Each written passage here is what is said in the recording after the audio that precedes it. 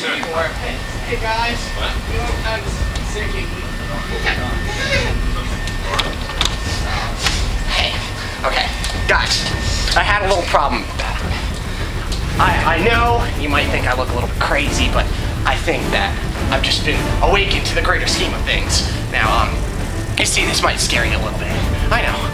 I'll get to him in a minute.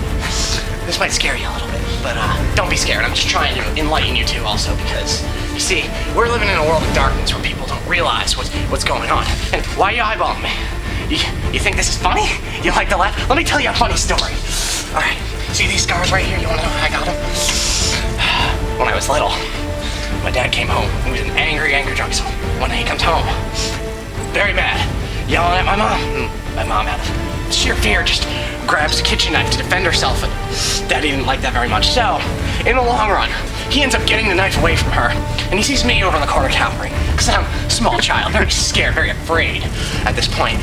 He comes up to me and he puts the knife in my mouth, and says, "Oh, why so serious? You think this is scary? You think this is scary? Why so serious?" And he just decides to make 2 cuts. So I'd always be smiling. He says to me, "Let's put a smile on that face." And that's exactly what he did. So if you're gonna look at me because of that was not under my control at all. So